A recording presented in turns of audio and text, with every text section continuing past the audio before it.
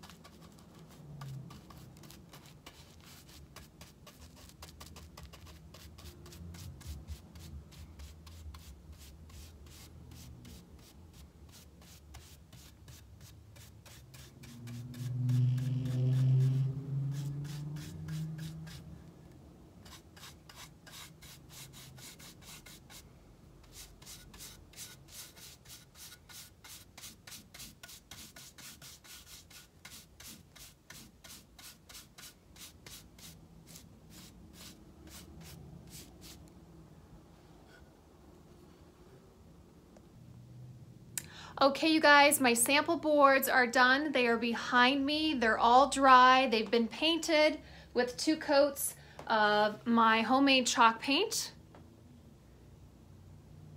So chalk paint is very porous. So that means anything that you put on top of chalk paint is going to just really drink it up really fast. So my intentions with my demonstration here is to show you the different types of glazing that are out there. So we're going to do, our first set is going to be with General Finishes Pitch Black Glaze. I'm going to do 2 variations of this glaze. One is going to be more of a muddy glaze. The other one is going to be a more clean glaze. My second set is going to be a brown glaze. It's by General Finishes. It's called Van Dyke Brown Glaze Effects. It's a water-based glaze. I'm also going to be doing a muddy look with that brown glaze, and I'm also going to be doing a clean glaze. And then for my last demonstration on my sample board, it's a little bit smaller. I'm going to do one where I'm going to use the clear wax by Annie Solan, and then I'm going to do the clear wax, and then I'm going to put dark black wax on top of that clear wax. So I'm going to give you guys some variations of what a clean glaze looks like with waxing versus dirty or muddy. So let's get started with how to make those looks, how we can create them. Okay, you guys, first I need to prep my top 2 boards here with a barrier when I'm going to create my clean glazed look. If you just put the glaze, either the brown glaze or that black glaze, on just a chalk painted piece of furniture, that chalk paint is just going to suck in that glaze and it's going to give you a very, very muddy look. So in order for me to show you what the clean glaze looks like, I need to add a barrier or a top coat first. So that's what I'm going to do on my top 2 sample boards, is I'm going to apply a barrier of the polyacrylic protective finish. It's a water-based by WinMax. I'm going to do a clear matte finish on it. So I'm going to take my chip brush here and I'm going to apply it to my first sample board here. I'm going to let this dry and then I will apply the dark glazing, and you're going to see the difference of how the glaze takes to the sample board when there is a top coat preventing it from being soaked in. So I'll go on to that next, but I just wanted to show you, in order for me to do the clean glazed look, I first have to apply a protective barrier. So I'm going to do that to my top 2 sample boards here.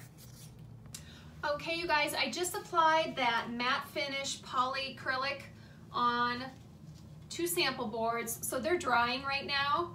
While they're drying, I'm going to show you guys what the glazes look like when we just put them over chalk paint bare, okay? So in this sample board, all that's on there is the white chalk paint, nothing else. And now I'm going to add the pitch black glaze by General Finishes. I do wear gloves when I glaze. It can get messy.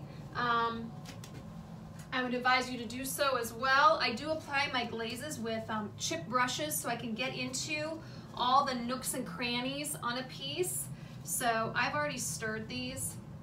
So I'm going to get the glaze on, and you're going to see how fast the color is going to turn on this piece, okay?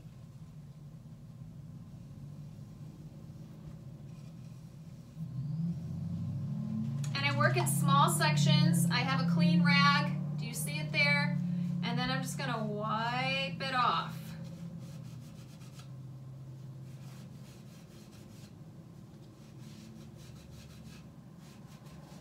So it's going to change the color from white to like a light gray. You'll see it here. I'll hold up the sample boards when I'm done with it. And when you're applying it just to the bare surface with no barrier, no polyacrylic on it, you do have to work relatively fast. And again, I personally like using the chip brushes because I like getting really into all those nooks and crannies on an ornate piece. And then you want to quickly wipe it off. I know some people use wet wipes. That's okay too. Whatever method works for you. I like using a rag.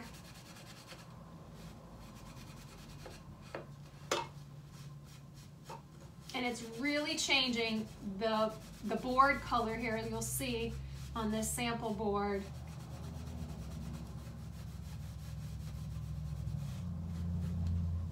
And you just keep wiping and wiping away until you get the desired look that you want. Some people like a little more glaze, some people like a little less.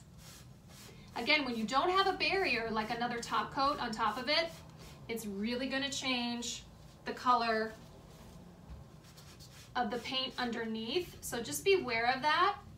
If you decide to put glaze over a lighter color paint, it is going to darken it quite a bit. So this is what we call kind of like the muddy look, the dirty look when it comes to glazing. I'll ask clients when they want to have some custom work done and they want glazing, and I'm like, well, do you want the clean look or do you want the dirty look? And sometimes they don't know what I'm talking about, so these sample boards will come in handy as I can show them afterwards. A great illustration of what the muddy look looks like compared to the clean look. So there you go. There's this one. I'll bring it up here so you guys can get a better view. Do you see how much that changed the color of that board? It used to be really white. I mean, I'm gonna go in there and clean up the nooks and crannies on this piece, but you can see it really changed the color. So you have to keep that in mind when you're glazing over just chalk paint. So there's the pitch black. I like the pitch black. I used it one time.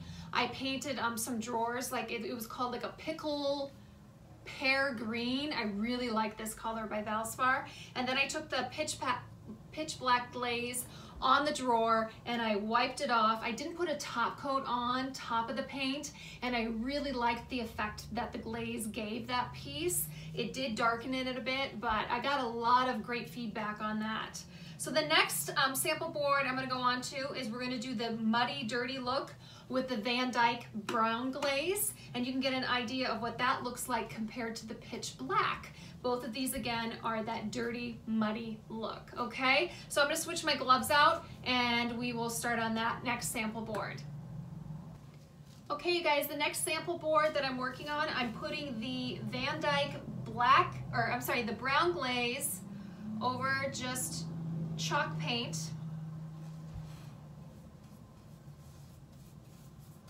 And again, I'm using my chip brush. And I'm making sure I get it all in those nooks and crannies of that ornate piece that I glued onto these sample boards. Glazing gets messy, people. Get your gloves on.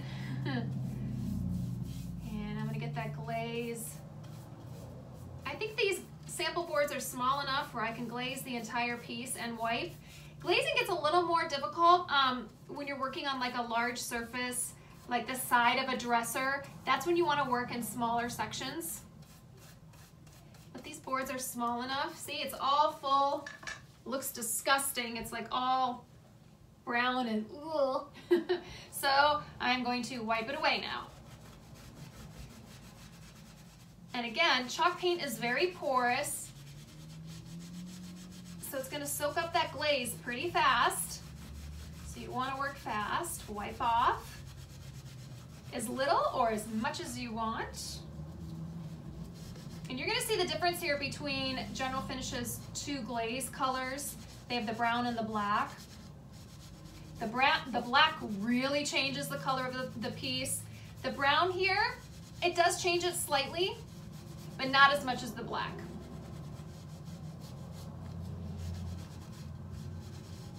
Again, these are both the muddy looks.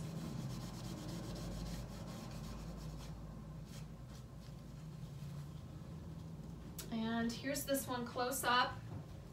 This is the brown glaze. And then I'll also give you guys a side-by-side comparison of the muddy look in both the pitch black and the Van Dyke brown, so you guys can get an idea of what those look like. Now you're gonna find with your glaze, it's gonna get into the nooks and crannies in some spots and kind of like pool up in those areas. I have a great technique. I will use a stiffer, smaller brush. I will wrap my rag around it like that, and that's when I'll go into those areas and I'll clean it up if it's pooling in some of those areas just a little too much. It's a great way to soak it up and to clean that up. Okay, so those are the sample boards of what glazing looks like when you have more of a muddy, dirty look, because we did not apply a top coat before we applied the glaze.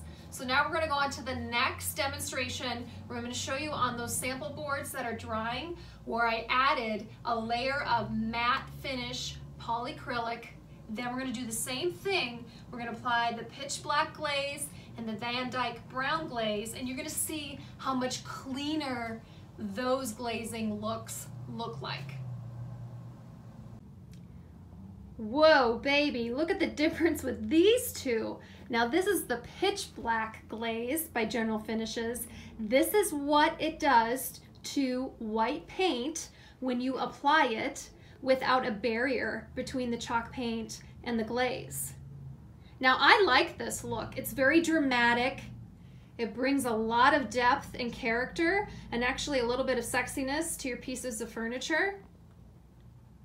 I really like this. Now some people, they want their pieces of furniture to stay more white with just the glazing going around this area and not affecting the color in this area. So that's what I'm going to show you guys next, is what the clean glaze looks like. Again, this is the pitch black in more of the dirty, muddy look.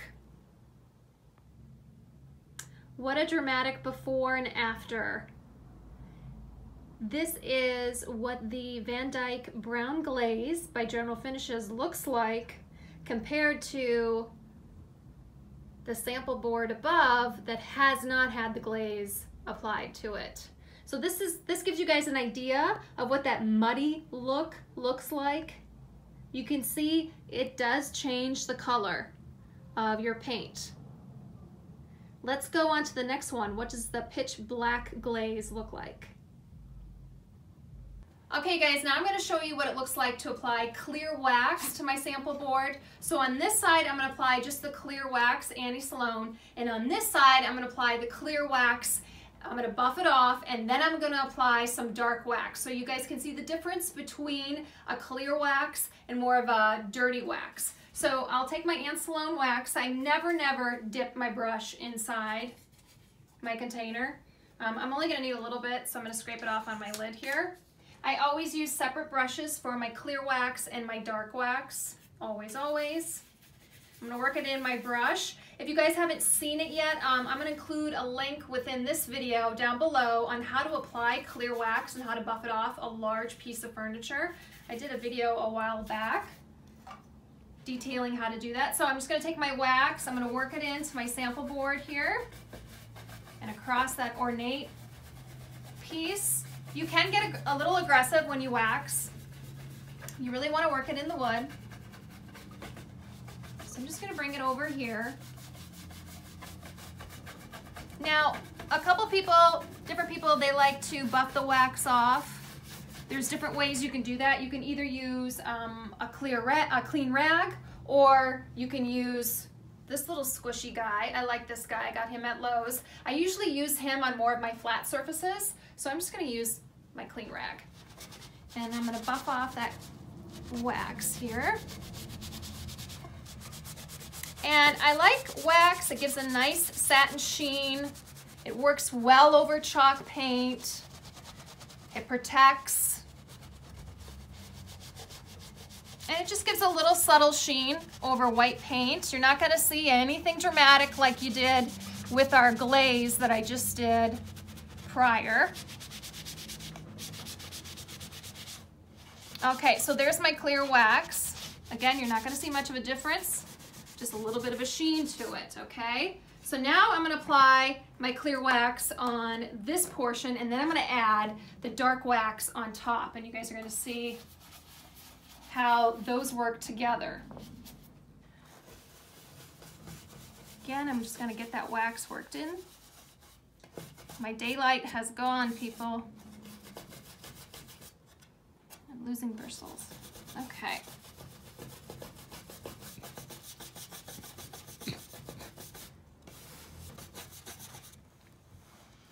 Okay, now I'm buffing that clear wax off the other side of my sample board, and then I'm going to add the dark wax on top.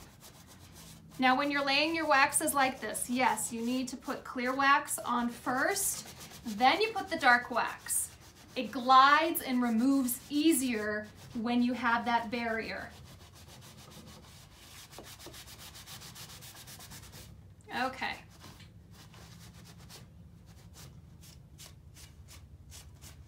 So now I'm going to add the Wise Owl. I love this stuff. I just ordered it. It's black wax. It's made with hemp oil. And again, I don't use my same clear wax brush when I'm using my dark wax. I keep them separate at all times. So you can tell this is clean, doesn't look clean. I just keep it separate. Now with your dark wax, I'm really working it in my brush now. You're gonna get aggressive. It's gonna freak you out when you apply it. You're gonna think you're ruining your piece of furniture. I assure you, you are not. So you're gonna work it in. So you just wanna move it, get it in there, get it in the nooks and crannies.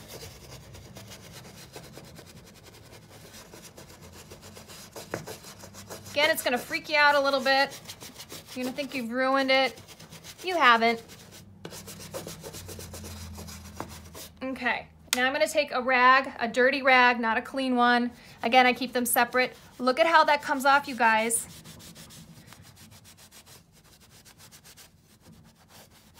See, because we've added that barrier of the clear wax, it slides off easier, and then it just stays in the highlighted areas that you want it to stay in. You might have to go back and add it. Like I can see some bare spots around my edges. I'll get to those. But there you can see the difference between, here's your clear. This is just bare, clear wax. And here it is with the dark wax on top. Just adds a little bit of more dimension, a little more character. I'm just gonna add just a little more of that dark wax around the edges where I missed it. And you can add as much as you want. You can keep adding until you get the look that you want. And if you get too much dark wax on, take your clear wax, put a little more on, and just you can wipe it off that way. I'll say this, usually with wax, it is forgiving. Unlike glaze, it's a little tougher to, I guess, fix a mistake. I have better luck fixing a mistake with wax.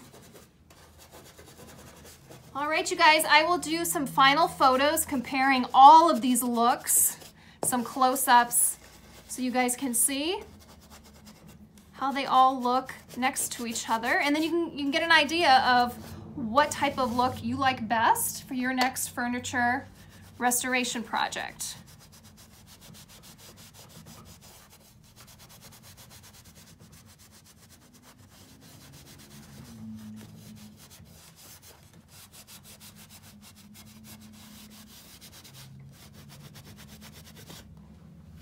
Look how pretty that looks.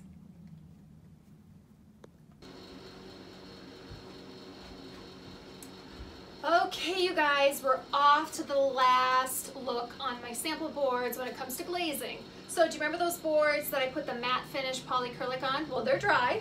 So now I'm going to show you what a glaze looks like when you apply it over a top coat like a polyacrylic. So we're going to take that pitch black glaze from General Finishes. Again, I apply mine with a 2-inch chip brush. That's what works best for me. I always wear gloves. And I have my dirty rags nearby, ready to wipe this glaze away.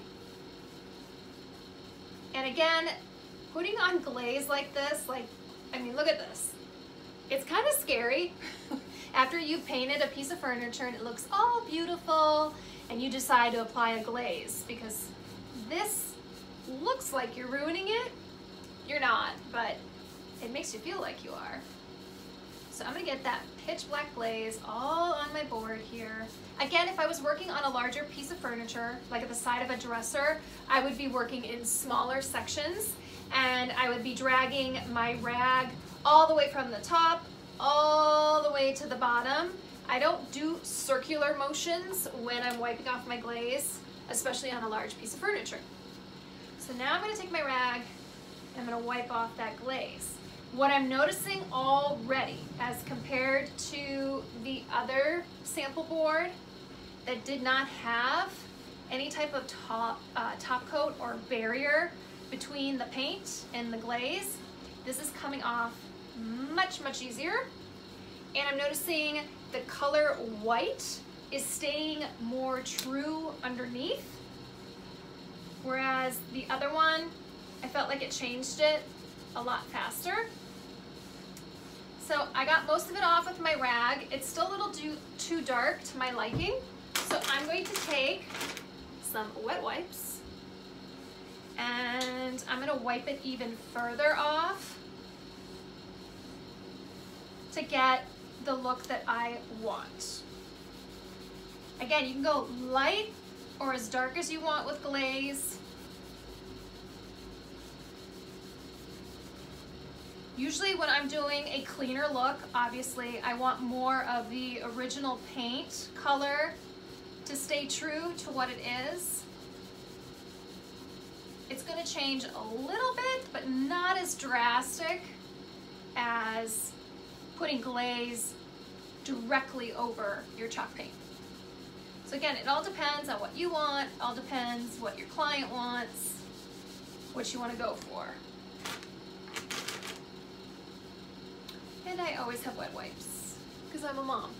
I have them in my truck, have them in my workshop, have them in the living room, I have them in the kitchen, have them in the bathroom, have them in my bedroom, I have them everywhere.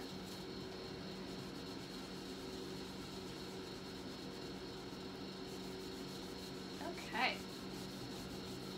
I am liking the look of this. So this again, it's staying more white underneath. Trying to get off as much as I can, but also leaving some. I kind of like the look that's happening.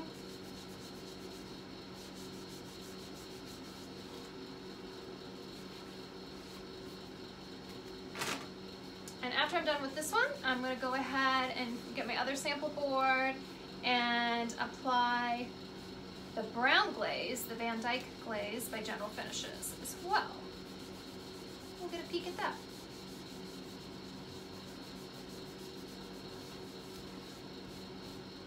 Alright, so I'm going to give you guys a close-up of what this one looks like.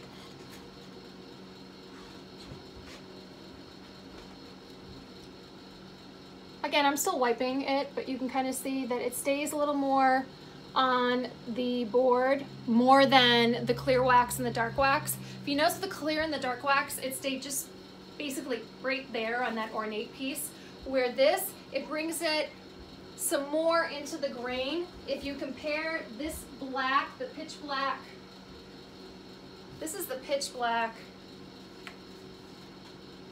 on just the chalk paint. Look how dark that is. Then if you put a barrier, you get a cleaner look. Okay, so we're gonna go on to the next one, which is the brown glaze.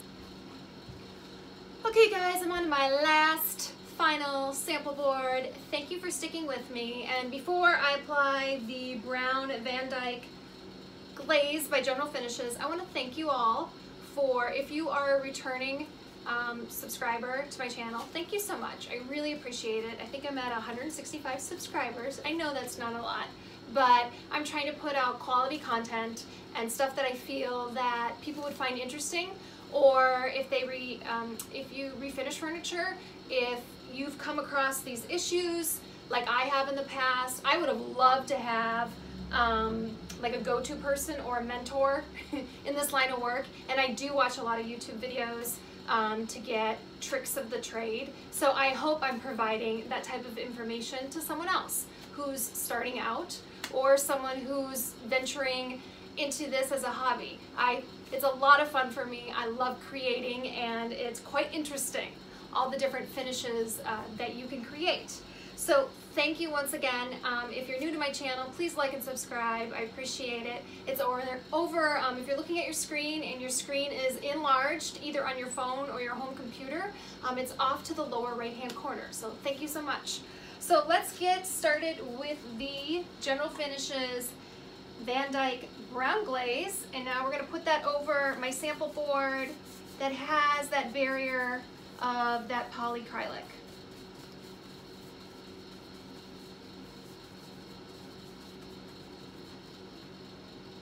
I noticed I always say polyacrylic or polyacrylic. I interchange them all the time. Just something I do. Okay, getting it on that board. I'm noticing again that it's not as porous. Looks like it'll be easy to wipe off. I got my brown rag. I keep my brown rag separate from my black rags. And I am wiping it off.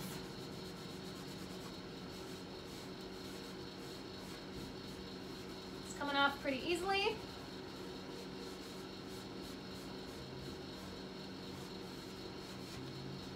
I'm going to take a wet wipe.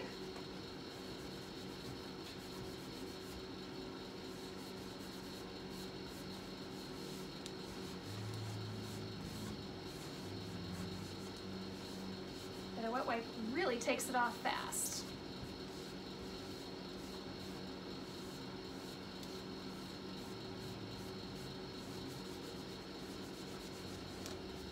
So I'm noticing already it's not as dark as if I would put the glaze straight on top of my white paint.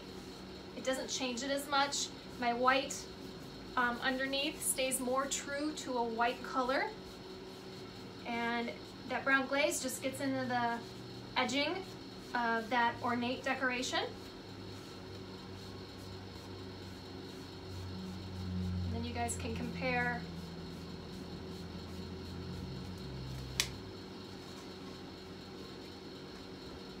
You can definitely see the difference between the two. The top one is the muddy one, where I did not put a top coat, a barrier, so you can see it soaked in more into the paint color. Whereas this one, you have more of a barrier, and you notice it just went into the nooks and crannies of that decorative piece on the front. So thank you guys so much for watching this video. If you have any further questions of the methods that I used or the products that I used, please leave your questions in the comment section. I make it a point to answer any comments or questions that people leave me. So thank you for watching, and I will see you guys soon.